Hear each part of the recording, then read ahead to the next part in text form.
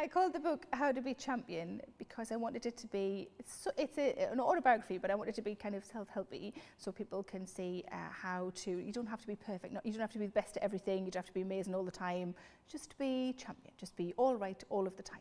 And also, not how to be a champion, that's a very different thing, like we are the champions, I'm not one of those. And also, I am sometimes described as championing women. People use it in that way because of my Standard Issue podcast. But I also think, I can't remember from A-level French, that championing is French for mushroom.